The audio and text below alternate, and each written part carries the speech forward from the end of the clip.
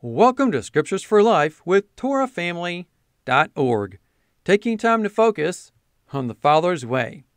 2 Timothy chapter 2, verse 15. Do your best to present yourself to God as one approved, a workman who does not need to be ashamed and who correctly handles the word of truth. Do your best. Those three words puts an emphasis on the rest of the verse. Yet, it's those three words that I believe are looked over all too easily.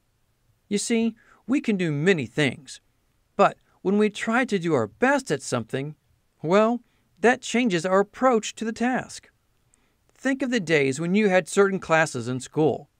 How many classes did we try to get through with the least amount of effort applied? See the point? We can't take this life that He has given us lightheartedly. Make it a point to live your life to be approved by God, not the world. We have to apply all our heart to learning and growing in Him.